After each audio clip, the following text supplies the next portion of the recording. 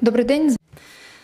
Hello and welcome, Olga Tamanova with you and joining Ukrinform. And the aggression of the Russian Federation is still going on, and now we are going to speak about the situation in the Rivne region. We have Vitaliy Koval, the head of Rivne Regional Military Administration, online with us.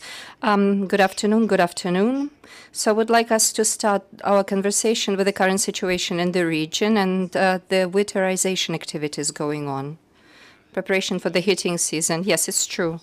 Going through the heating season, autumn and winter season is always the challenge that we start preparing to, starting with the last day of the previous winter. And I can assure all of the audience that Rivne region has conducted this preparation to the 100% of its functionality, and the infrastructural system is prepared.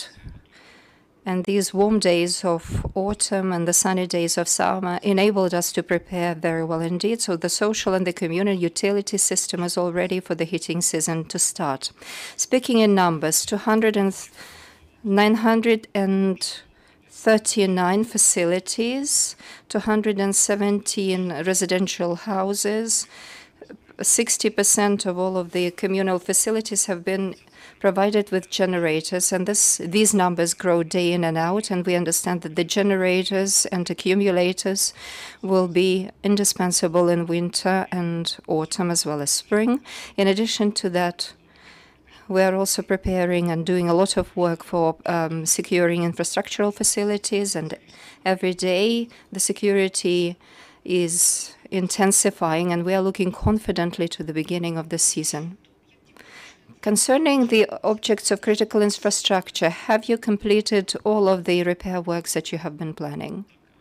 Yes, all of the repair works have been completed.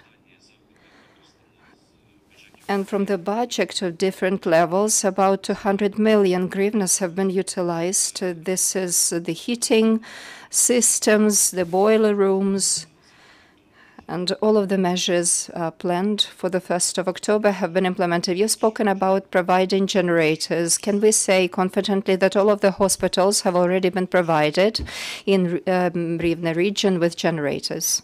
Yes, in terms of generator provision, we are moving along two tracks. First, we provide for the facilities themselves, and secondly, we also accumulate the strategic supply of generators in the storages that refer to the regional military administration and to state emergency service. So this algorithm proved very useful and helpful last year. So if a large infrastructural facilities, if they consume 350 kilowatt of electricity and they remained without power supplies, units of state emergency services would go there and connect them. It doesn't make sense to keep such equipment because it's inefficient and very expensive, but the interim storage facilities, which are controlled by the military regional administration and the state emergency service of Ukraine, if the storage facilities are insured, then this is really very good indeed. Last year, we understand, Mr. Vitaliy, that the points of unbrokenness or invincibility that were equipped in all of the regions of Ukraine demonstrated themselves in a very good way. So what about Rivne region? Are you ready to unfold the activities in such points of unbrokenness? Yes, I can confirm that in Rivne region, 44,000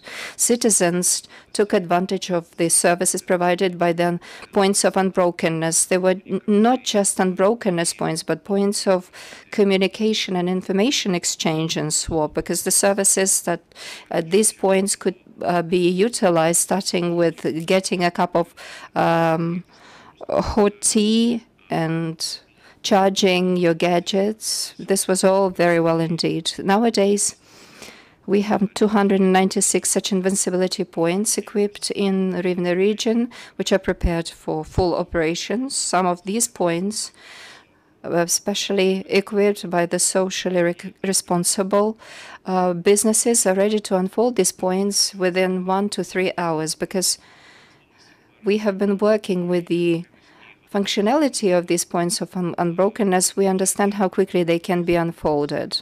So we understand the worse the situation with energy supplies will get in Ukraine, the more reliable will be this unfolding of unbrokenness points. And we are very much hopeful that of course, we are hopeful that energy facilities will be working, but we are ready for the worst-case scenarios.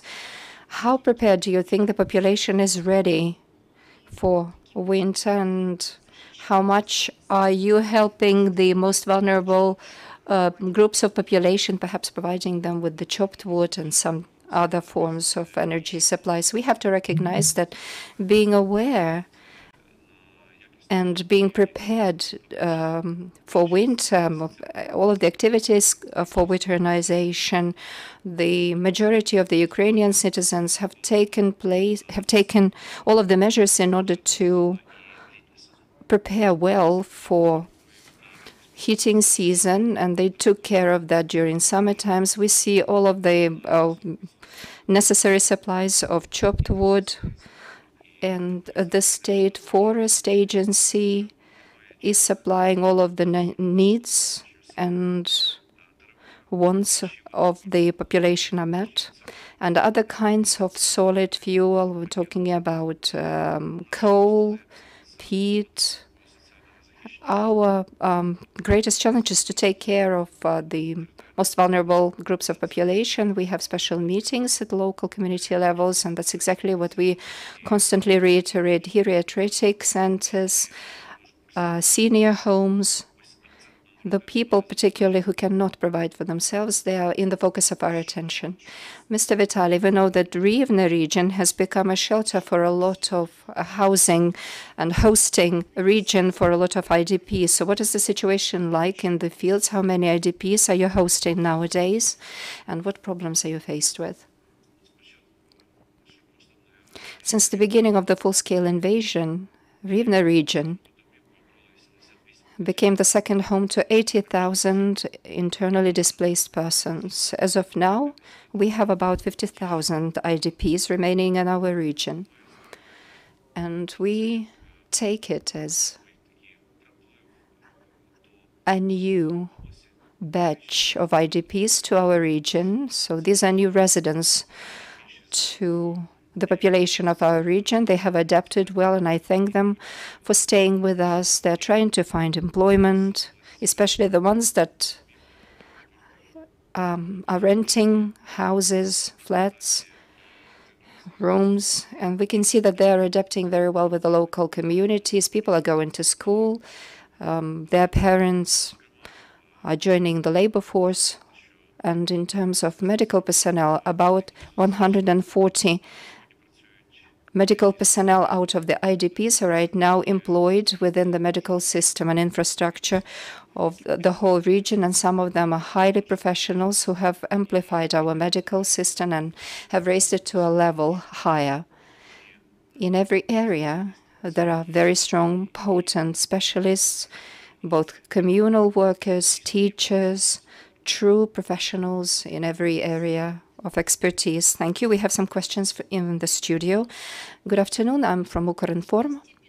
In the region, there are 52 communities out of 64 that have allocated funding to equipping and protection of the borders and taking the circular security and defenses around settlements and villages. Is the same being provided for in the next year's budget? And the second question is about Mr. Tretyak, because the court denied his appeal against the decision taken previously concerning dismissing him from his job. So how do you think it will affect the city? The city is remaining without the mayor. There are, of course, local council representatives. But how impactful do you think it will be on this whole situation in the city? Thank you. Thank you for your questions.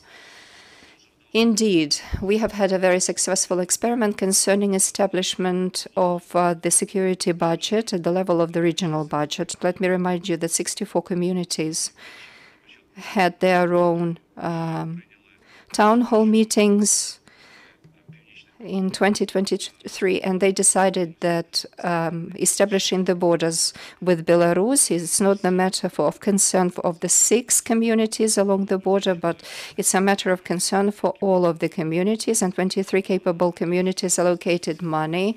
It's 364 million of Ukrainian hryvnias as part of this defense budget. We provide for all of the material aspects of the defense guardian forces.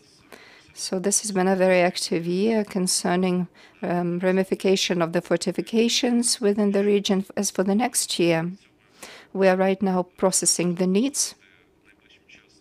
And in the nearest future, we will understand the support that we will get from the state budget earmarked for this area. And if need should be, then in the nearest terms, we will be convening representatives of local communities. And at this point, I would like to extend my gratitude to the local councils and to territorial community representatives. There have been special sessions in communities, and the decisions were unanimous. So there was this unity to be able to withstand such challenges. So we will definitely be able to do it always in unity and in harmony, because number one for us is to achieve victory. Concerning your second question, let me assure you, in terms of the heating system, this situation is not going to impact it, because the structure of authority in any kind of a region has to be based on the principles of sustainability and seamlessness.